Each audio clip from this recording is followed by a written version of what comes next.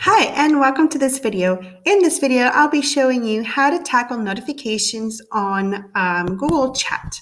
So the first way that you can tackle notifications is by clicking on the three dots next to a conversation, and you'll see here that you can turn off a notification for a specific chat.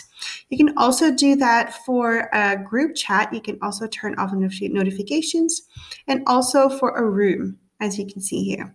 Now, if you do want to manage the overall notifications, you can do that either here at the top left by clicking next to active. You can mute notifications for a specific amount of time. So for the next 30 minutes, hour, etc., or up to 8 hours, so that you're not bothered with notifications during these specific time frames. Now, if you do want to check out the notification settings, you can either click here on the notification settings, or you can go to the cogwheel at the top right here of your screen and click on settings, and this will bring you back here. So as you can see here on the left, you see a breakdown of how notifications are structured. You have notifications for your web and desktop, your mobile, and your email.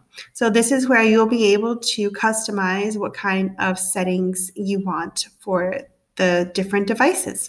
So here you'll have the possibility to receive notifications for all messages, or only for new threads or threads that you're following, only direct messages and threads that you're following, or only when someone mentions you, so with an @ and then your name, and direct messages, or you can absolutely just turn off notification for a specific device. So that is definitely something you can go ahead and customize. Just for emails, you only have two options. You can either receive a notification when someone mentions you directly and directly messages you, or you can just turn that off. So you're a bit more limited in terms of mail, but that's how it is. It's very straightforward, and that's it. I hope this video is useful. If you have any questions, please do let us know. Bye.